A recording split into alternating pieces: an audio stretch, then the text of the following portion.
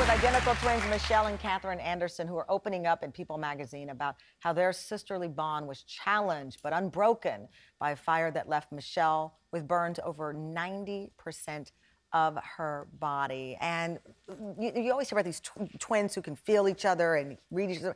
During Katherine and Michelle's surgeries, and 80 of them, again, you said you felt some of her pain. Mm-hmm. Yeah, that's right.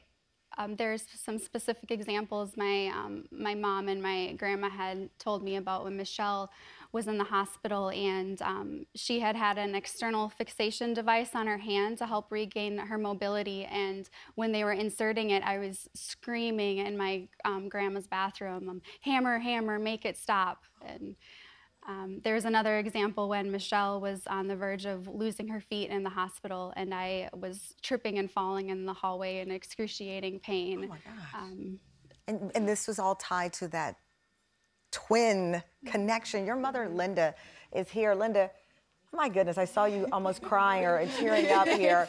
When you look at your daughters, your girls, and what they've gone through. I'm just so proud of them. Yeah. Yeah. I'm just very proud of them. And having such a strong mother. Katherine, I know you wanted to tell your mother something. Yeah.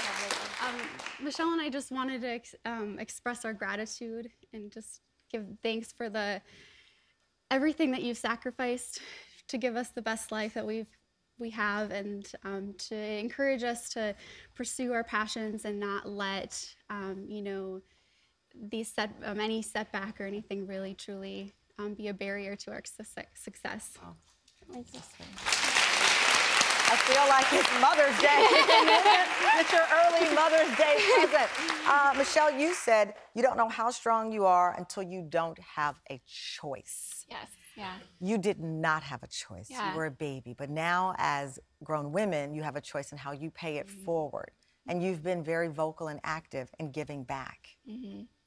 Yeah, and so, you know, looking back, like, we do have a choice, right? But to me, like, it was always a part of my life, and I became strong because I had a strong family, and so to me, I didn't feel like I had a choice, right? And so it's really my support system and the people around me that made me who I am and made me strong. Right? And in what way have you decided to give back and take this experience to a level of education and an inspiration? Yeah, so I've given back through volunteering as a burn camp counselor, and I've been really involved with the Phoenix Society for Burn Survivors in several different roles.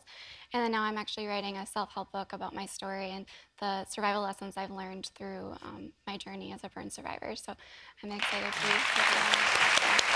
Well, I said, are you inseparable? You live about 2 hours apart, but you talk all day.